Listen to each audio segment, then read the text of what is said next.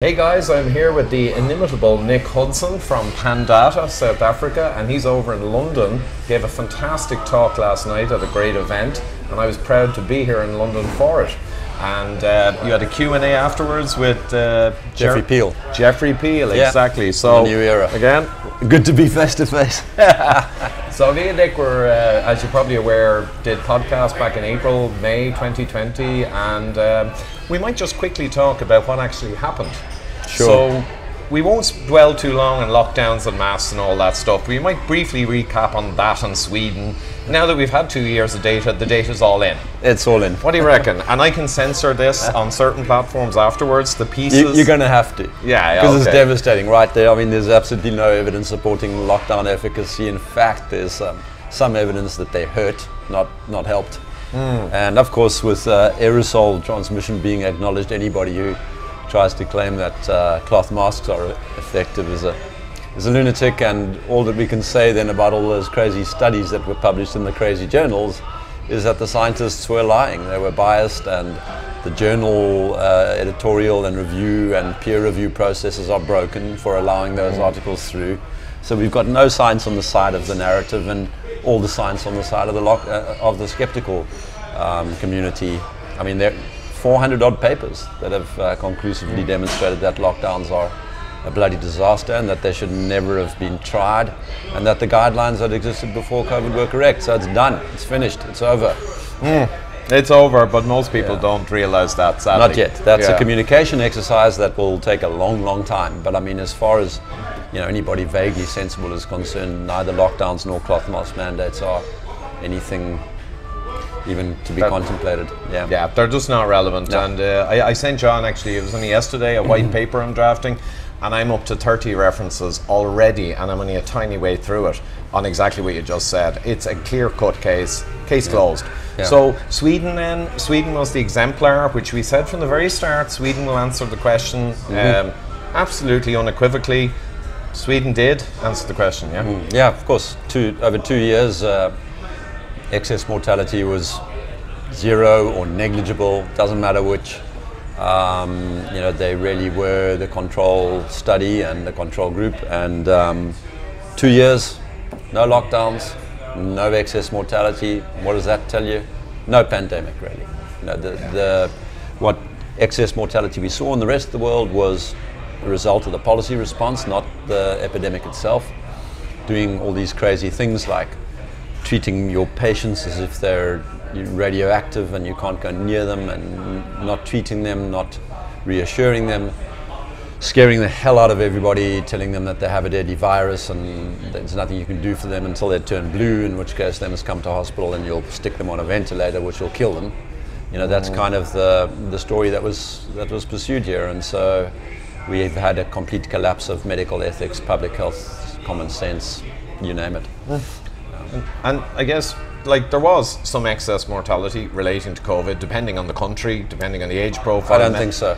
Well, there was excess. There's always some, because it's a nasty virus, but it's smaller probably than the measures-related mortality. Yeah, I mean, displaced some flu deaths as well. So we're not talking about anything that was worthwhile responding to. Yeah, absolutely, and I think that's a great way of putting it. Or as Dr. John Lee said many times in mainstream media in the UK, he said it's in the envelope of a bad flu or severe flu, and that's exactly what it was. No, I mean, the most important thing for me COVID illustrates the importance of not pursuing this whole doctrine of pandemic preparedness.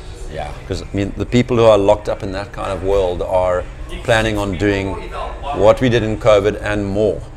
The next time they detect some nucleotides from a circulating respiratory virus or a monkeypox, whatever it is. I mean, what I've come to sort of take as the view is that we need to start thinking about the virome, the ecology of viruses and humans. And it's difficult for me to accept the proposition of a new virus. COVID was very definitely not a new virus. The World Health Organization was lying. They were contradicting the International Committee on Viral Taxonomy, which very clearly told us in February of 2020 that this was not a new virus.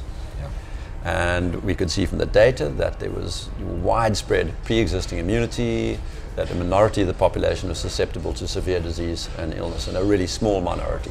Okay, so that foundational lie was that there was a novel virus, a new virus. There isn't one. Yeah. And from an evolutionary point of view, it makes no sense to conceive of a novel virus. Viruses have been with us forever. They circulate amongst humans and they transfer between species, a huge range of species. It's logical that by now viruses will have occupied every single conceivable niche in our shared ecology. So there's nothing new coming along. There will be back and forth slight edits, slight changes, but our immune systems have evolved, co-evolved with viruses, and they know what to do with them. And so you will see people dying of viral epidemics only when there's a policy response. I don't think there will be significant mortality arising from any kind of viral outbreaks ever. Yeah. Bacterial outbreaks are a different matter, but they tend to be regionally confined and much more to do with the terrain, the condition of the local population. You know? Yeah, of course.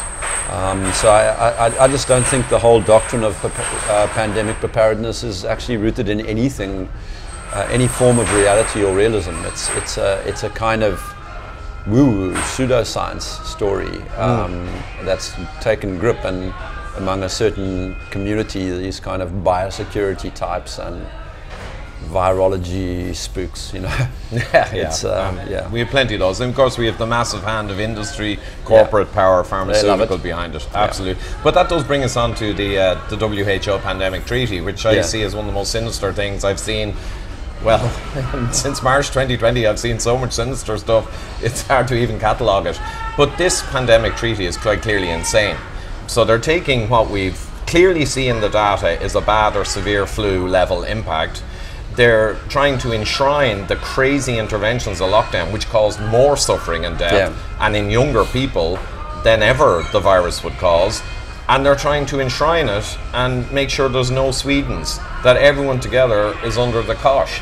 Yeah. That's insane, right? Yeah, I'm doubtful as to how successful they will be in this effort. I don't think people have appetite for another round of this malarkey, but it is something that we have to be mindful of and push back against. And it's not just the treaty, it's the international health regulations and the edits they want to perform there.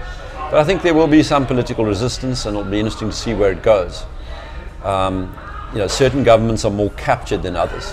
And you know, so South Africa, for example, has got they're completely captured both by the mindset and I think probably from a corruption point of view, and the South African government's delegation will support the treaty and be a contributor to all sorts of lunacy in it. But other countries, they don't maybe have the same degree of control and capture in place, and there will probably be more pushback from them. So, and UK is an example where there was some sanity maintained in mainstream on and off over the last 2 years. But Ireland, sadly, where I'm from, was total psycho. Most locked down in Europe. Ireland, Canada, Germany, you know, they were properly psycho countries. New Zealand, my God, Australia. I mean, these are corporate fascist states already. We didn't realise it. So we were talking last night, and it was a fantastic discussion then about going forward. We'll have to try and continue to clarify what we just talked about, that lockdowns and masks did not do anything, that the whole nonsense was built on sand. But that's not enough, because the people, as you quite rightly pointed out, there's something missing in our modern population. 30, 40 years ago, people had common sense, they had a risk tolerance reasonably, and they were kind of rugged. And now... some courage. You know? Some courage. Now I just am astonished that it's a shame to use the word cowardice, but it's a good word, I think, to wake people up. Completely appropriate. There is a systemic cowardice and an opting out of rationality across our modern population. We saw it. So how do we tackle that going forward? I don't think it's a quick process. And we must acknowledge that we're in completely uncharted territory. But something has gone missing and needs to be re-established, I would guess, is more than replaced. And I think that thing is a sort of an orientation towards traditional values, towards our heritage. I think a lot of baby got thrown out with bathwater in the process of secularization, and we didn't replace that sort of time-honored values that were embedded in our Western heritage and in the sort of Judeo-Christian faiths with anything at all. When we ripped that sort of regard for faith and religious institutions out of our societies in the space of a couple of generations, you know. Yeah. And so what happens is it leaves a hole, people feel the hole, and they grab onto anything that looks vaguely like an authority figure, like a father figure. And so you kind of get, you know, God replaced with Fauci. And that's no good, right? It just is not going to do. Fauci has not passed the test of time. It's more God replaced with Lucifer then. It is. Or Lucifer replaced with Well, it's even worse because it's sort of Lucifer without any background, you know? Yeah, he doesn't even have form. No, he's just a pharmagoon. But you know, you said this... set of horns, a God-shaped hole. I love that phrase that you used last night. Yeah. And that's it. So even though you're not religious, or I'm not religious certainly, we acknowledge the hole that's been left following the destruction of religion. Well, I am actually religious, in a kind of no. Oh. So my view is exactly the opposite. I have low metaphysical conviction, so I don't have. It's difficult for me to sort of go with a full kind of expression of belief in any kind of caricature of religion, in the sense of like a man with a beard in the sky kind of thing. But I am very attuned to the whole, the history, the received wisdom that's embedded in religion. So I would actually really pull back from saying that I'm not religious. That's wrong, and I'm the opposite of these people who say, well, you know, I'm a spiritual person, but I don't go for institutionalized religion. I'm the other way around. Yeah. Right, gotcha. I go for the religion, but not the spiritual woo-woo. Yeah. And that's reminiscent maybe of some of Jordan Peterson's 100%. talk. I'm very influenced by him, straight up, and others. I mean, he's not unique. He just happens to be the one with the biggest soapbox. But so for me, we need to pay attention to that, and find a way of talking to people who, like me, lack the metaphysical conviction in a way that draws their attention to the value of the principles and memes and cultural paraphernalia that was inherited by way of our religions. You know, that has to be reasserted, because without it, we're nowhere. We don't. Those are the ways in which we learn how to regard each other and risk and society, how to adopt the right posture in the world, how to negotiate complexity, danger, conflicts of interest, moral judgment. Yeah. It's all there, and instead, when we haven't got that, it's so easy for this kind of utilitarian mindset to creep in, and you see the people with their spreadsheets trying to design society. Technocracy, essentially. Technocracy, socialism, sort of the Marxist, utilitarianist way of thinking, or social engineering. Basically, yeah. That's exactly it. We are wide open. We're like cattle, really, to be herded without those unifying bonds of tradition, culture, pride in your history, and also if you know your history. And they're actually almost trying to erase history. Statues pulled down, all this other madness, which I think it's connected to the problems in the world today. Well, you mention Stoicism quite often, and that's something I'm also deeply sympathetic to. And really, if you look at the Christian virtues, they consist of the 4 Stoic virtues with the faith, hope, and charity appended to them. So it's the seven virtues that are received through the Catholic Church are actually the original 4 Stoic virtues with the addition of the sort of New Testament virtues. And I think that's what we need to sort of be we need to be asserting, is a return to value or virtue-based morality. We don't calculate. We don't do a spreadsheet to decide what's virtuous in the world. We look to the values and the virtues, and that's that's the distinction. I think that's really important, and the one that has to be driven home. And in the face of which, I believe, the kind of shallow, insubstantial nature of the greater good arguments, the utilitarian arguments, becomes woefully evident. And they're essentially hijacking the machinery we used to have that used to work. They're hijacking the machine and they're running it in full rev. And it's both the personal and the psychological machinery and the cultural machinery. And then the virtue signaling that's so astonishing to us. The I'm into the latest thing. As it jumps from, you know, a war over somewhere in Europe, or it was corona, or it's monkeypox. It's always looking for sympathy and fear. Fear for our lives, playing on the cowardice and the hollowness inside us, and then virtue, giving people something to be virtuous. I mean, like, oh, I'm helping to save Granny with a dirty piece of cloth on my face. It's so easy to do, and it fills your hole. That's not virtuous behavior. You're lacking wisdom. You're lacking judgment. You're lacking courage. Pseudo-virtuous. So it's two of the four Stoic virtues just flattened right there, you know. And it's nonsense too, so it's insulting to the human intellect to fall for that nonsense. Yeah, it's a tough one ahead. I know you've got to run to other meetings in London. Busy morning, so great conversation, and we'll follow up again. Yeah, we should do it. It's really great doing things face to face, though, isn't it? I think I'm going to have to start coming back here more often, coming here to London more often, because the community is actually so strong. You know, when I realised how many people I knew here, and you know, you set a social function up, and sort of suddenly there are 40 or 50 people there you didn't know 2 years ago. London has become a little bit of a focal point for the whole skeptical.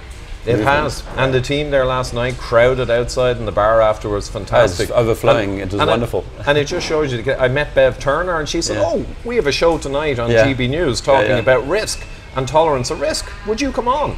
And I mean, I spent decades in risk management, FMEA, and also, so it's going to be a great conversation, I think. Wonderful. And that's by real life meeting. Yeah, it makes a huge difference. Life in analog, as Neil Oliver and I have been referring to it. That's what we need. The digital life is for the birds. Absolutely, and that's a great kind of catchphrase to end it. Digital life is full of birds. We'll use the digital to help people. We'll use the tools, but analog life is where we have to go. That's where we are. Get back to. Yeah. Good man, Nick. Cheers, Ivor. Great stuff. Thank you.